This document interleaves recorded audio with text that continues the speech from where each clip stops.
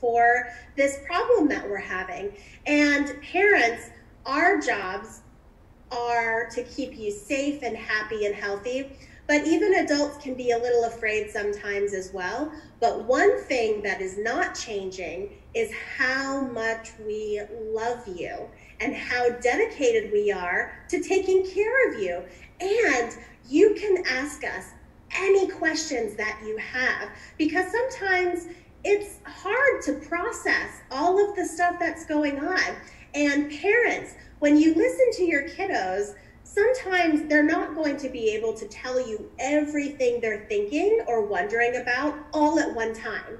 Sometimes it's going to come in little pieces throughout our day. So it's important that both kids and parents become really good listeners, and we show patience and kindness, and we use this time to be together as family and make sure that everyone is staying home, staying healthy. And you know, society will resume at some point. But right now, it's okay that maybe you feel like you're not getting enough schoolwork done, or you're worried about work or all of these other problems.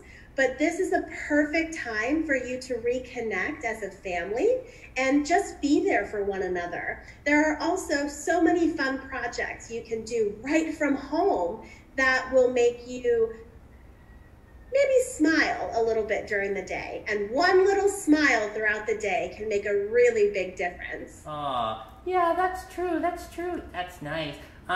Miss Lynn, do you have any questions from the preschoolers? I would have to check. I'm not sure if any, we're not live. To see if we have, but I have a couple questions, or I have a question. As a teacher and a mom, how can we, what are some signs that we can see in our children if they are feeling anxious because of this situation? Because I know that sometimes that looks different to children, their actions, from like our actions of when we're feeling anxious. Of course. Well, everyone processes things very differently. So each of our friends, some might get a little more quiet, some might feel sad, some might stop talking, and maybe they're normally really talkative. And it's even okay to cry, because we don't have all of the answers right now. But the important thing is that the adults in your life, they are going to be honest with you, and they're going to give you information as best as we have it. And luckily for parents and teachers and educators, social workers, for the whole world, there's such a wonderful abundance of information out there. So if you're wondering how best to talk to your kiddo, because you know your kids best, and you know which style and which form of information will be the most helpful to them, I encourage everyone to visit www.cdc.gov. That's the Center for Disease Control. And you can find a lot of information about coronavirus and what's happening in the world on those websites. There's also a lot of professional organizations that have come together to provide information, like the National Association of School Psychologists, the National Association of School Nurses. There is a ton of literature out there that you can do a quick internet search on talking to children about COVID-19, and you'll see tons of resources for parents, for educators, and regular moms and dads and teachers and people coming together from all over the world, because guess what? We are all in this together. We are a global family, and no matter what part of the world you live in, we're experiencing very similar things. And so it's important that we show kindness, because this situation is nobody's fault. Sicknesses happen and diseases occur, viruses spread. So right now, the only thing that we really have full control over is our bodies, our health, and that we're keeping at home, we're keeping our hands clean, and that we're being gracious and loving one another. Oh, yeah. I have a very important question. Probably the most important question that I could ever ask. Are you ready? Ready. The question is the Easter Bunny still going to come? Well, what's really cool about all of the different cultures around the world is that everyone celebrates differently. But I'm pretty sure that I heard the Easter Bunny was definitely still going to make an appearance at my house. I had my kids write the Easter Bunny a letter. And this was a really great exercise for me as a parent because my kids got to write a letter to the Easter Bunny and they explained to the Easter Bunny in their own words what in the world is happening, because they were really worried that the Easter Bunny wasn't going to come or that it wasn't going to look like our celebrations in years past. So when they wrote the letters to the Easter Bunny, I was able, as their mommy, to see some of the things that were really important to them or really worrying them. And guess what? These were things that they didn't even tell me as their mommy. I was so surprised. So it was really cool to see them write their feelings down in pictures and in letters. And I have a feeling that all the mommies and daddies and teachers and social workers and community members are all still going to make your holiday and your celebrations as special as can be. And this is history in the making. As scary as it might be, you are living a period in history that will be talked about for years to come. And that's pretty exciting stuff. You are living in a history book being played out right before our eyes. So if that's the story, you have to ask yourself, what's your story going to look like? Wow. I know something from history.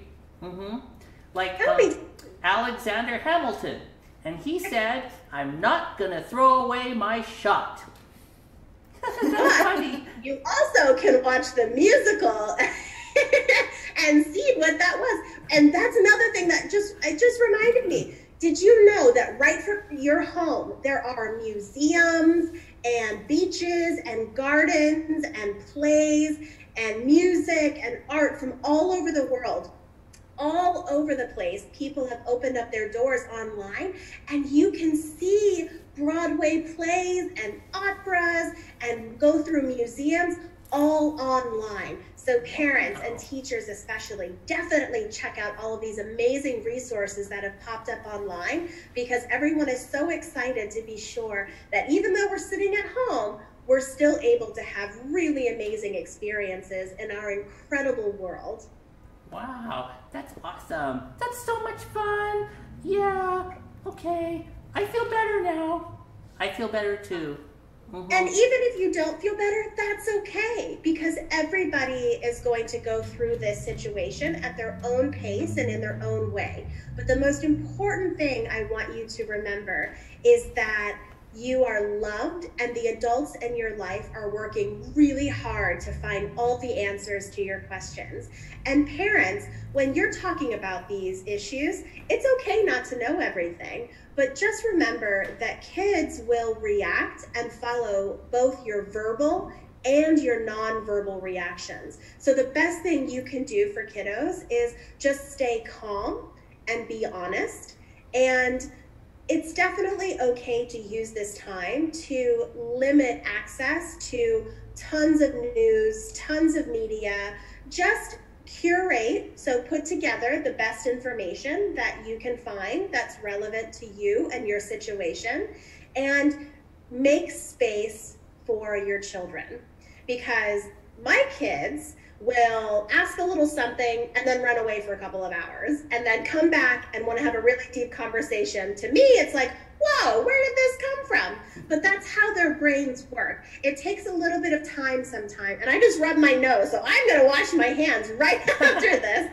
But remember that everyone comes to questions at their own pace. So togetherness is the most wonderful gift that we can give our kids right now, is calm, togetherness, and be accessible to their questions and their fears, because I truly believe that together we are going to get through this. And yes, there are people getting sick, but there are also twice as many people working day and night to create solutions to keep people safe and happy and healthy. And in the meantime, we get to do our part as citizens.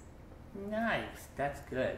Well, I think we ran out of time now. Oh, that's so sad. I really like Miss Ashley.